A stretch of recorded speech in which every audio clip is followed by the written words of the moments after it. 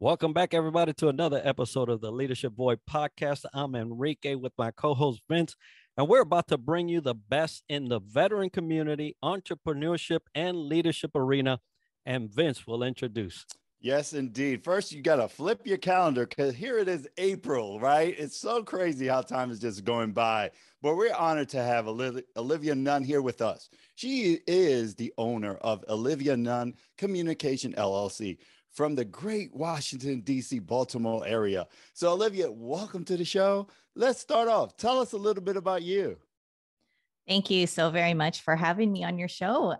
Totally appreciate it. And so a little bit about me. I am a retired U.S. Army Lieutenant Colonel, and I am in the DC area. I'm a single mom of two beautiful children. I have an 8-year-old daughter and a 5-year-old son. And I was actually married to another lieutenant colonel in the Army. So I was dual military. So I understand that life as well. And I spent 10 years as a chemical officer and then 10 years as a public affairs officer. And I spent a lot of time in the DC area doing public affairs. And then before that at West Point. So my specialty is communications. And now I spend a lot of time in the military community giving back because that's where my heart is. And I'm also a beauty pageant queen. I am Ms. New York. Well, I tell you, I was about to say, hey, don't forget about the beauty pageant quick, because I know and follow your work. Congratulations on a great career in the Army. Thank you for that. We know how to say that, even some Navy people. And so tell us a little bit more about your communications company. Yeah. So, I guess to get there, I should probably start how it all started. For me, about a year ago, I got a phone call from a really good friend, another Army veteran, and Scott Davidson. He owns his own company, but he also has a couple nonprofits, and he's well known for what he does in the community in terms of a nonprofit Burbiz, right? It's this huge community where he brings veterans together to fellowship. And he said, "Hey, Olivia, what are you doing?" I'm like, nothing, and I was just finishing, getting close to finishing up my divorce, and I wasn't in a good place. And he was like, "Hey, let me take you out to lunch." I said, "Okay." And so I went out to lunch, and he said, "Where's your LLC?" And I kind of looked at him with this deer in the headlight look, and I'm like, what are you talking about? He's like, "I got work for you." And I was like, okay, because previous to that, I worked in U.S. Army Soldier for Life, which is a strategic organization on behalf of the Army. And I worked with him in that capacity. He's like, "I've got work for you. I need you to get an LLC so you can, do work with me." And I kind of looked at him like, okay. And previous to that, people kept telling me to get an LLC. Like, "Olivia, you've got talent. You've got a skill set that people would hire you." And I don't know why it took that moment for all of it to sink in. And I said, okay. And literally after that meeting, I went and got an LLC, and born from that simple conversation of him checking on me, because of mental health, which is a big part of what I do. That is a huge platform that I talk about. I created my LLC, which is a specialty of strategic communications. And my specialty is about brand awareness and brand management and social media. That is, my wheelhouse in podcasting. And from that, I'm his ambassador for Burbiz, and all simply because he checked on his friend and basically said, "Olivia, I've got a job for you, and I'm giving you task and purpose because I'm reminding you of a skill set that you have. And I'm reminding you that you have purpose." That is a phenomenal story, Olivia. Thank you for sharing. And at the end, we'll share about what we're doing to connect with other veterans and the first responder community. But yes, you have purpose, and definitely Olivia Nunn Communication has been born. The LLC is in the house. So we had the pandemic hit us hard as some people pivoted, some people unfortunately lost their businesses, and some thrive. How did Olivia Nunn Communication LLC was impacted by the pandemic itself? I think for me, it really didn't impact from a negative perspective. It allowed me to thrive. Why do I say that? For me, coming through the pandemic, so it was a negative in a personal aspect, but from a business perspective, it allowed me to grow, right? It gave me task. It gave me purpose. And so as I was transitioning out of the military, I did what we talk about in that transition space, which is go do a fellowship, right? Go do an internship. And I interned with Military Officers Association of America, which before I did my internship, that year before I was going to transition, I knew that I wanted to intern, and I laid that groundwork a year out. And MOA traditionally in September always has this huge, big transition event in September in DC. And I would attend on behalf of Soldier for Life. And I had this conversation with mom, like, hey, so I'm going to transition next year. How about I come do a internship with you guys? And they're like, hey, how about you come do that? Let's have a conversation. And so I laid that groundwork. And when the time came, I did an internship, and I did a 6-week internship with them. And in that internship timeframe, I approached them and said, hey, I have this idea. You guys are this nonprofit organization that, lobbies on behalf of the military community. And I want to make sure that your listeners understand that while the title says Military Officers Association of America, they are lobbying and advocating on behalf of the military community as a whole, not just officers. It's all about the military community, both officers, enlisted, and their families. And so as I'm working with them, I said, hey, you guys are this great organization that fights and advocates for us when we can't in uniform. There's this medium that I think that you guys are missing, and that medium is podcasting. Why? Because I understood the world of podcasting, because I was a podcast host for U.S. Army Soldier for Life for 9 seasons. And so I kind of pitched to them like, I think you guys should podcast. And they're like, yeah, I think we should. That's a great idea. And I was like, not only that, I think there's this great podcast host that you should hire, me. And I totally pitched to the president of MOA, and it was interesting. The conversation went a little wonky too. I honestly think I pitched myself out of that contract, but in fact, I actually got hired, right? And you could say the rest is history, 2 seasons in now. And here I am growing my LLC in terms of a podcast. While yes, my company is still very young and very new, I am doing what I believe in, which is telling stories. I am a communicator, and I believe in sharing stories. I believe storytelling is where the heart is. And that's what I truly believe is important, because that's what I said when I was in the Army at U.S. Army Soldier for Life. It's all about storytelling. Why? Because the motto is that once a soldier, always a soldier for life. And in order to breathe that in, you have to share your story. How do you get the next generation to serve? You got to share your story. We are less than 0.45% of the nation serves in any one of the services. So we're talking 99% of America's population is disconnected from the military. They don't know who we are. They don't know what we do. They only understand the military based on what Hollywood puts out about us or what they see in the news. And yet the Wounded Warrior Project is a great organization. But the backside of that story is they only see the brokenness of us. They only see the horror stories of us. They see all the bad things. They don't see the millions of amazing things that the service does for us, right? All the soft skills, all the things that we come out, right? The tribe that we have. And they're not going to know about us unless we share that story. And that's why I'm such a huge advocate about storytelling. And what greater way of doing that through the advocacy and through the work of podcasting. And we are advocates of that, being both service members, prior service members, and retired service members. We know how important that story is. Now, you mentioned something earlier on dealing with transitions, and I love what you said specifically about you lay the groundwork. So for those that are listening, it really is the groundwork you lay that allows you to transition as smoothly as possible. Olivia is a testament to that. Not only has she gone and transitioned into podcasting, or did it while in service, but then transitioned out into podcasting, venturing out into beauty pageants and all these other things that she does, which is amazing.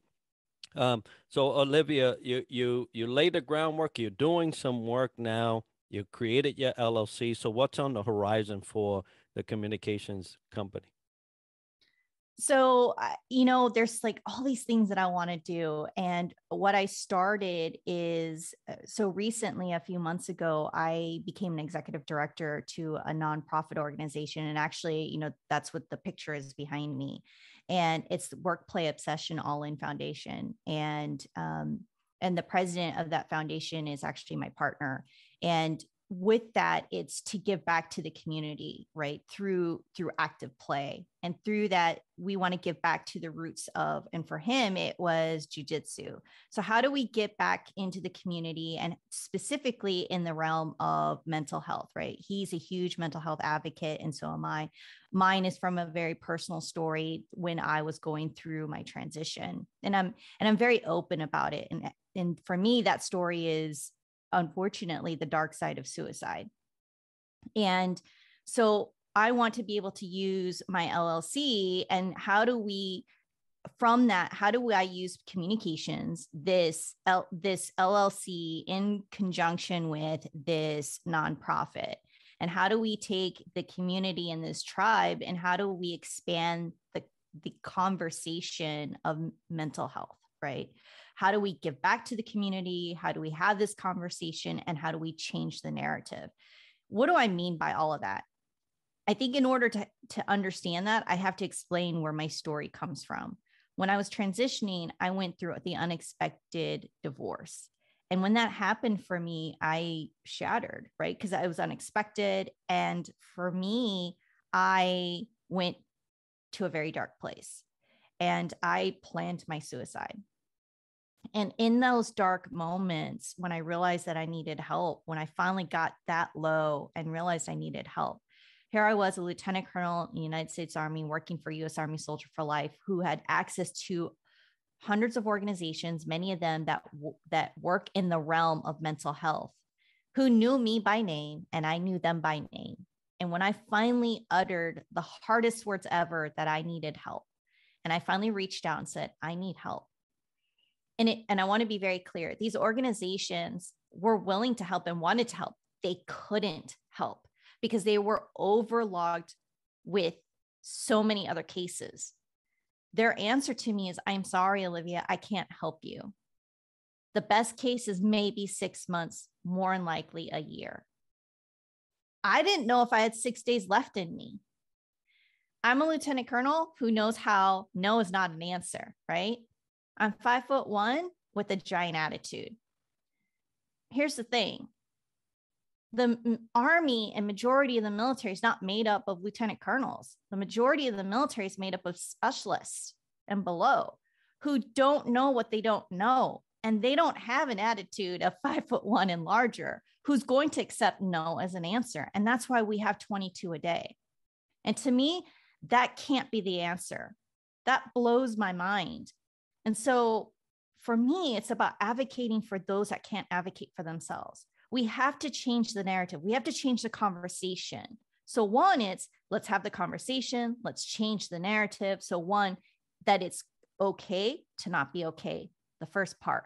2, that our soldiers, our sailors, our Marines, our airmen see our leaders talk about it's okay to not being okay, and seeing our leaders go get help. And also that they see that it's not a detriment to their careers. And also at the same time that it's okay to take time for themselves. And also that we're talking about that there's not enough resources. And how do we change that? We've got to change that through policy, because that's the truth. Some of the red tape out there is about policy, and then all of it is about funding. And it takes more than just the military community doing something about it. It's going to take the civilian community assisting the military community. So we have to have this conversation, as much as it's difficult and uncomfortable.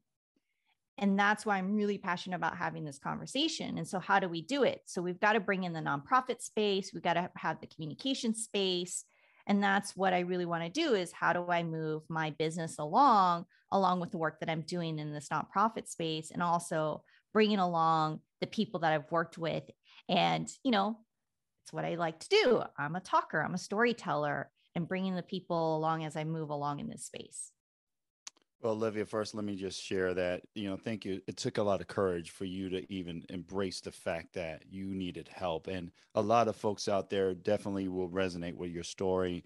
And I'm glad you have this platform and other platforms to either spread awareness and to provide these resources because, yeah, 6 months down the road, you don't have 6 days, like you said. Your light might extinguish in a day or hours. So thank you, Olivia, for sharing. And as a leader, one of those skill sets that we talk about is courage and integrity. And what do you do to thrive in your professional life to make you more successful as a leader?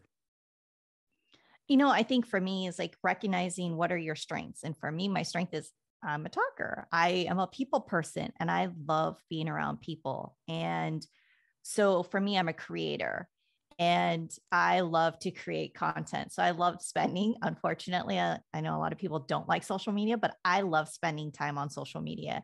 And one of the things that I recently got into, I went to Vegas in February for the national pageant. So I competed at the national level to try to be the national Ms. And in that space, I got into reels because I had to make reels at the national pageant for a lot of our national ambassadorship. And I just really got into it. So now if you follow me on Instagram, because I have a different handle, like my personal handle. And so I like got into making reels, a lot of like transition reels about, this is what I look like when I wake up. And then this is what I look like when I like put myself together. And they're fun. And so for me, like that's just like a quick break in the day just to kind of like just take a mental break from everything. And that really sets my intentions. And then at the same time, reading and also my drive back to what is it that I'm doing. And then at the same time, I have to remind myself, why am I doing this? And for me, and I'm sure for many people, it's your kids, right? It's why do you do anything that you do? And it's about, I want to give a legacy back to my children. I want them to have something bigger and better than what I did. And at the end of the day, it's also what legacy am I leaving behind? The other day I posted on LinkedIn, last week, Burbiz happened here in the DC region. And during Burbiz, like I said, I'm the ambassador. I met two incredible women who gave back to the community. They sold some t-shirts. And with that, they gave back a check to Burbiz. And, it's about women empowerment and, being empowered. And, when I wrote that post and I was staring at that photo, I had a very realistic moment about staring at that photo, about how my earlier years, I wouldn't have thought about empowering women, right? In my early years, I would have spent time tearing down women because that's what was done to me. That's what I was taught to do because that's how you thrived. And it was somewhere when I made field grade that I just said I was done with that. I was done with tearing women down. So, and that got me thinking about what is the legacy that we're leaving, right? What is the legacy that I want to leave in the military community? And so it's not just the legacy for your children, it's not the legacy for your family, but for the community as a whole. And that is what pushes me. That is the drive. And that is what I think about. And that is what renews me every single morning. So at the end of the day is when somebody looks at my communication or looks at what I'm doing is when they say Olivia Nunn, I hope that the legacy I leave behind is that she did something good. She did something worthwhile for this community. And the notes that I get back, that's what pushes me and that's what renews me. And I believe that everyone that endeavors to impact their community, the world at large, that's the goal, right? Now, Olivia, you was mentioning, as you was going up to field grade, right? So there's a lot of time between you starting and getting to field grade. A lot of mentors, a lot of leaders that come in and out of your life. One of them must have shared a nugget that said, this is how you do it. And you said, that's exactly how I'm going to take that. I'm going to use that, that you would like to share with an emerging leader today that could help them out. What's really sad?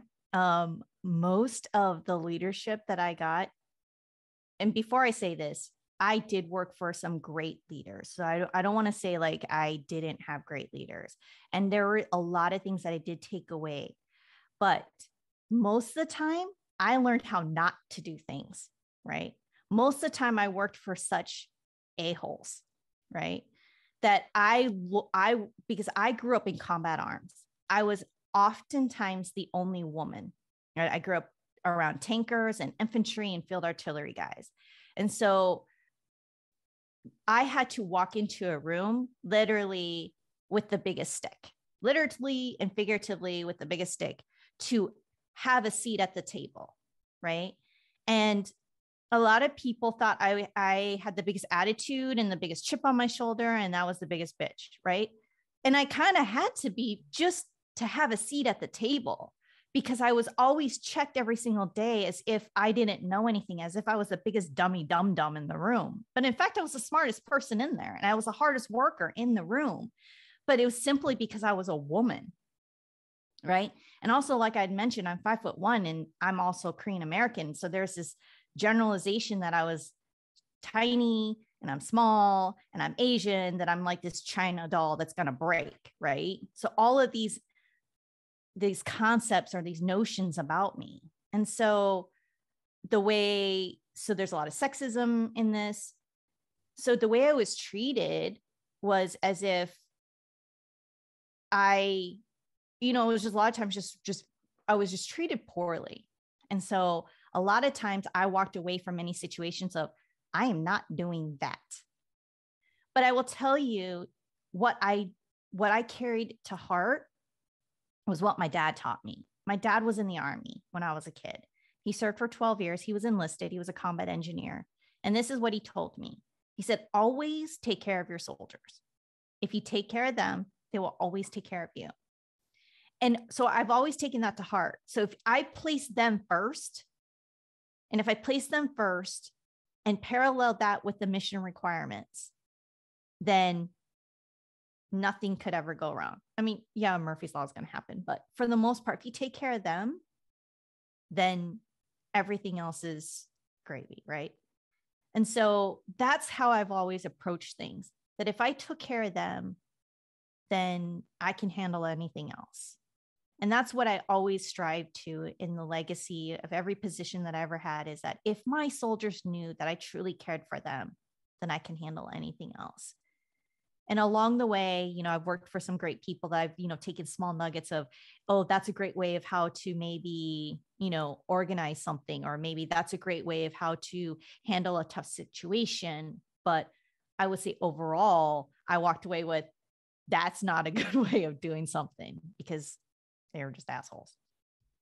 Those are definitely lessons learned. You want the reward, but there's the reality of it. And you being the first there speaks volumes of you and your courage and your internal fortitude. So thank you for leading the way. Dad gave you some great advice, taking care of your troops, taking care of your team. Hopefully folks listening in will understand that.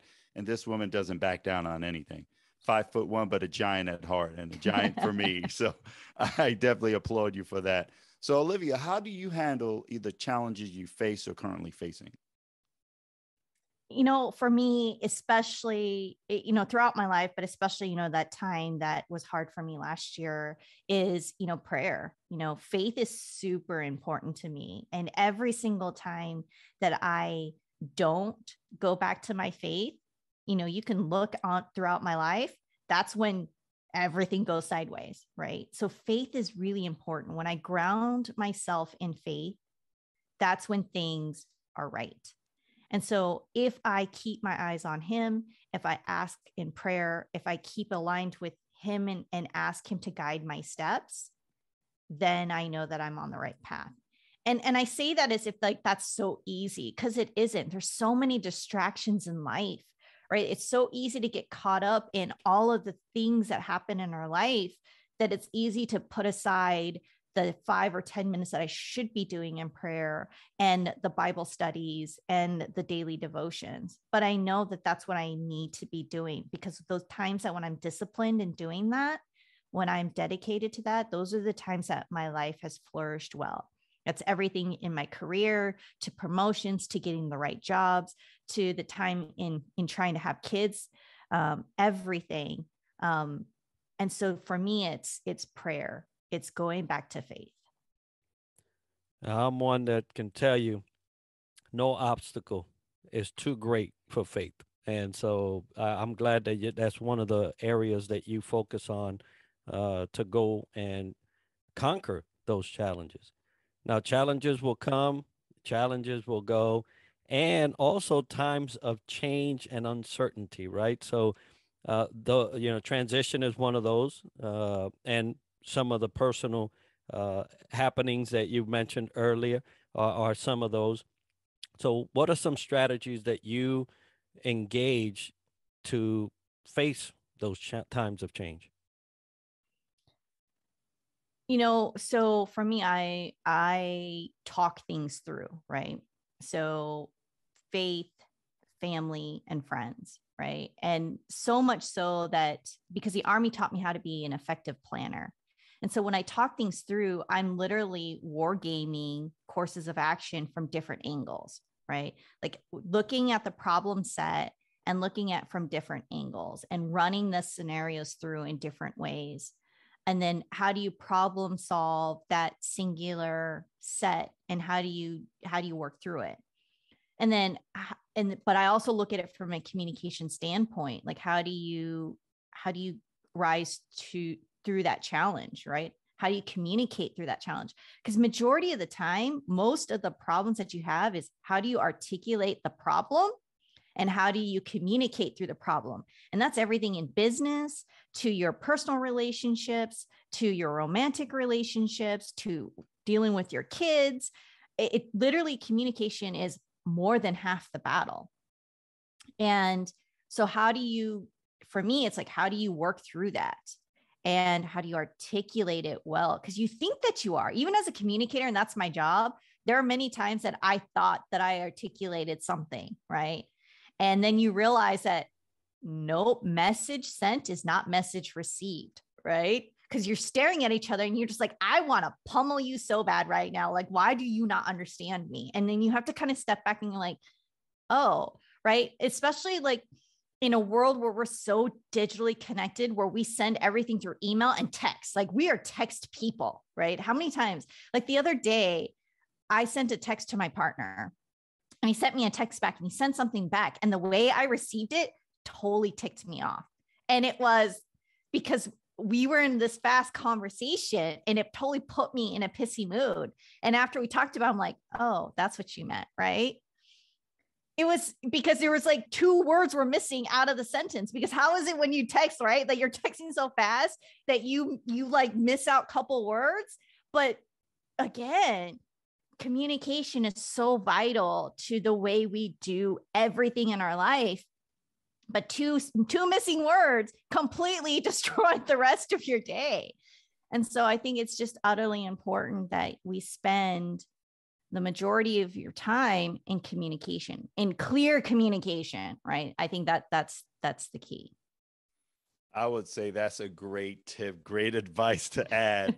Message sent is not message received. And folks listening in, that's one thing you can take from Olivia today. And we're just so grateful to have you on our show. And folks listening in, how do they contact you, either you, Olivia, or your company, Olivia Nunn Communications LLC? Yeah. So I am on LinkedIn, right? You can find me on LinkedIn, Olivia Nunn. People say that they see me everywhere because I'm always posting. I do have a couple handles on Instagram. I have a personal handle. You're more than welcome to follow me if you want to see like my reels and like my beauty pageant stuff. So my personal reel is RCR Princess.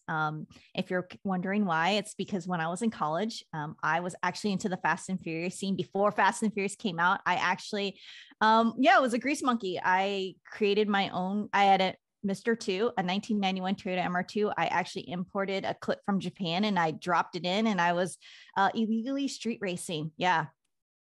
I was a drag racer. Yeah, totally. It was hot pink. And before it was hot pink, people didn't know. It was awesome. Like, I would actually win cars. And I loved the fact when I rolled down my blacked out windows that guys lost to a girl. It was awesome. Loved it. Um, so that's where that comes from. It stands for Racer Princess.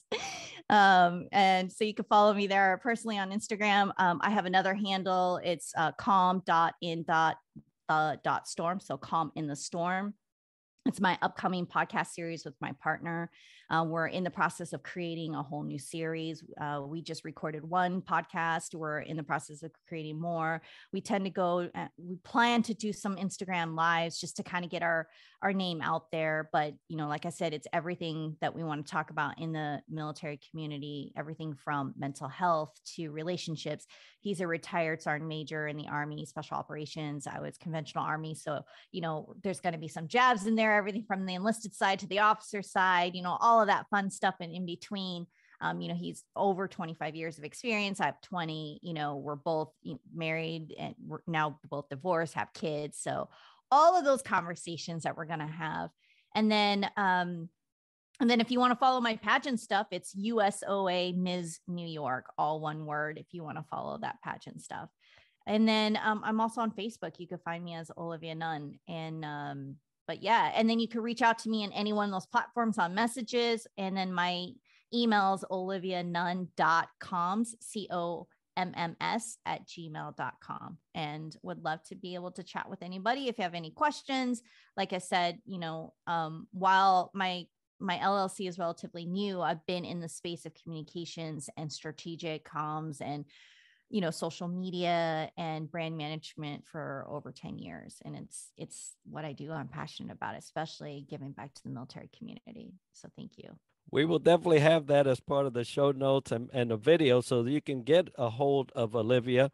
Thank you so much for being with us. It's been great, not only hearing your backstory, Miss Drag Racer, all the way to what you're doing today. I personally love it because I love that. But folks, if you want to reach the Leadership Void, theleadershipvoid@gmail.com is where you'll send that information. Any requests for guests, any requests for us to cover a leadership topic that is specific, please send it there and we'll curate it. And Vince and I will make sure to address all of that. But today, thank you, Olivia, for being with us. Thank you for your service and all that you are doing in the communication space. And we're so happy that you went with your LLC and are knocking down some doors as you go through.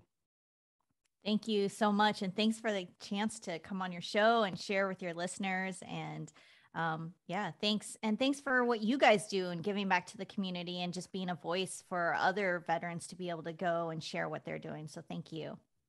Absolutely. We're just excited to have you again on our show because storytelling is where the heart is, as you mentioned. And, mental health is real. And we have a show, also a separate entity called Radio Check that we check in on our veteran space, veteran community, military community, and first responder. 1st and the 15th of every month. That will be at 1900, 7 p.m. You could go to LinkedIn Live. We'll be there for Radio Check to check in because mental health is a real deal. And we want to make sure everybody has an opportunity to get heard, seek for help, or seek resources. So check us out on Radio Check. Also, we have a subscription drive to reach our 200 subscriber on our YouTube channel of The Leadership Void. We're almost there. Help us. Hit subscribe and like. You're going to enter into the drawing to win this great book for Standing O for Scott McGregor. It is a Lessons in Attitude book. And attitude, listen to me, and gratitude. But it's a great book, folks. Just like us and subscribe. We are honored to have the home team from the Round Point Service Mortgage Corporation being our sponsor. But today we also are very honored to have Olivia Nunn, a great woman who is a giant, a pioneer, but definitely dynamite comes in small packages. So we're honored to have her. Again, Olivia, thank you for being on the show. Thank you.